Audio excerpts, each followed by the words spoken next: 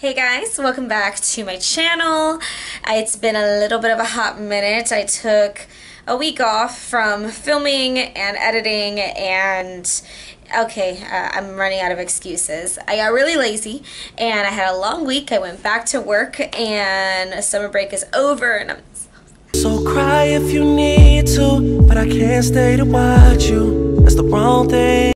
Back to life, back to reality. Back to the old grind, whatever it is. Yeah. Okay, so today we are going to be talking about makeup brushes. And that's super important, especially if you want to apply makeup. Yeah. So I'm going to share with you my top, favorite makeup brushes with you, and please do not take this as an ad or a sponsor from Morphe or anything like that, because I am not sponsored by Morphe brushes at all. I just really love their brushes, okay? So I'm going to share with you my favorite brushes just in general. Most of it is Morphe, but I do have some Wet n Wild in here, an e.l.f. brush, and yeah, so let's get started. Okay, there are two brushes that I really like for applying just an overall foundation, especially if you're going to go very light in your foundation. If you're going to go a little bit more full coverage like I always do, then you really want to use a beauty blender or some sort of beauty sponge. Real Techniques has a sponge that's excellent for that, and that's what I use. I prefer to use a sponge for anything that has to do with foundation, but if you are looking for a brush, there are two brushes that I really love. The first one is a flat top brush. It's exactly what it is. It's flat top. Ignore mine. Mine's dirty. It's a flat top brush and it's synthetic and it's from Wet n Wild. You can find this seriously at Walgreens for $2. Like, you can't beat it. And it's a super dense brush, meaning that there's a lot of bristles. So it's nice and packed with bristles, but it's super soft with application and it's very nice. The next one is a little bit more expensive. This is the Real Techniques stippling brush, and I know that usually stippling brushes are not mainly used for foundation, but like I said, if you're going in with very light coverage, this will really take care of those areas. I use this brush especially when I'm going to go in with a concealer first on my face, and then over top I use a beauty sponge with my foundation. This blends in like a dream, and for being so affordable, yes, it's more expensive than the Wet n Wild brush, but for being still on an affordable end, it's very nice for blending out light foundation. Okay, so there are two brushes that I use for powders. This brush is by Morphe and it is the M438.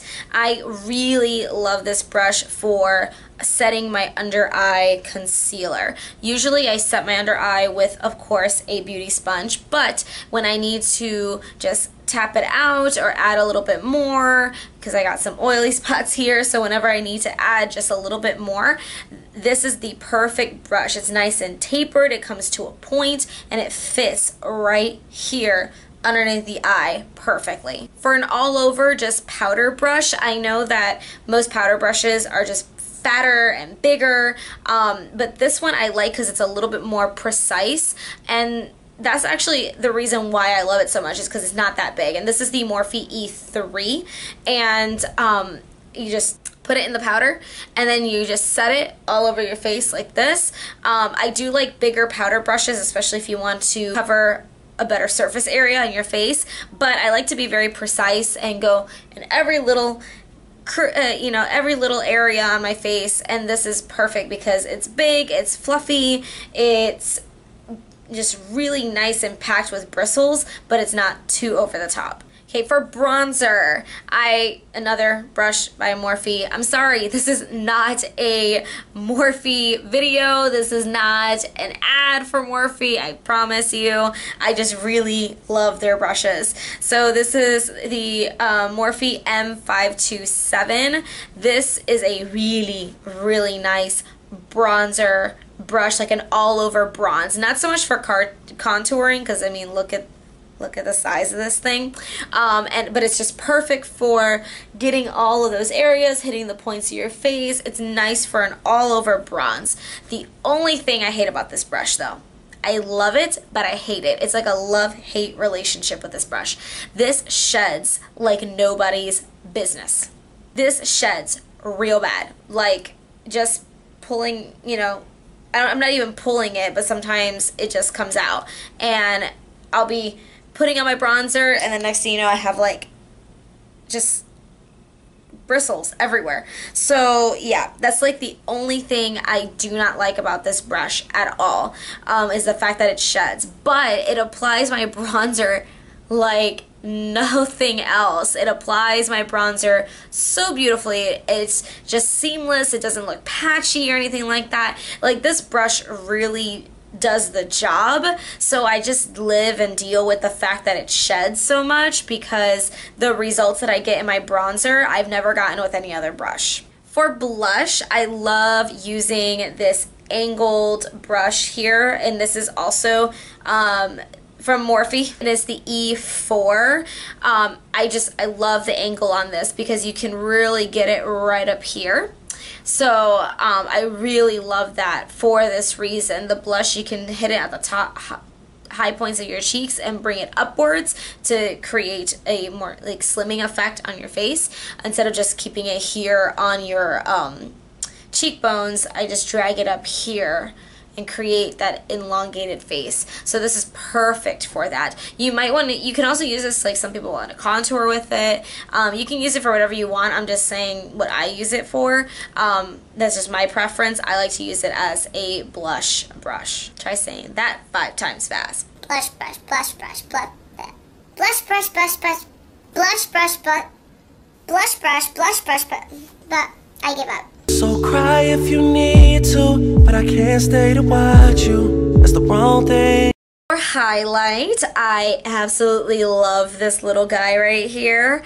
This is the Morphe M501. This is so tiny and beautiful, and it's like perfect for that highlight. I'm telling you, this is the only brush I use for highlighting. I don't use anything else because I feel this is like so precise, especially when you want to get that high points of your cheekbones. It's an amazing brush for this. Okay, so something not from Morphe for once. I do have a brush here from e.l.f. and this is a very precise, like flat top brush, and this is perfect for baking right underneath here. This is perfect for really sharpening that contour, and you just dip it in all of your powder and just like right there, and it's excellent for baking. That's what I use it for, because you can really carve out the contour. You can really get underneath the eyes right here and let your powder sit there and bake. Moving on to eye brushes, there are several eye brushes that I love, absolutely love. So I'm going to start with the Morphe 441. You've seen me use this in my videos. This is just a very beautiful, fluffy, natural haired brush. This is perfect for crease shades and for blending out those transition shades. It's the best blending brush I've ever used. I constantly go back with it. It's really dirty, so I need to clean it. And I did this look this morning, which is like a nice red, just smoked out eye look. So I went constantly back and forth with this one here. But this is an amazing brush, really for those transition shades. This brush right here is similar to the Morphe 441. This one's the M443. Let me get a comparison for you guys. So this is the M443. This is the 441. As you can see, this one is smaller. It's more packed in the bristles as opposed to this one's like just fluffier and more just out. Perfect for blending. This one's a little bit more precise. I like this for really deep inside my crease and for the outer corner. Not just for blending out the outer corner either, but I can pack in the shades right here in the crease, and that's perfect for it. Whereas the M441 is really good for blending and smoking everything out and making sure there are no harsh lines, while this one is great for packing in color. I also love the E22. This is just another nice brush with packed in bristles, and again, I love to use this to pack in the shades because it's a little bit more, this is like fluffier than the M433. You can also use this for blending out as well.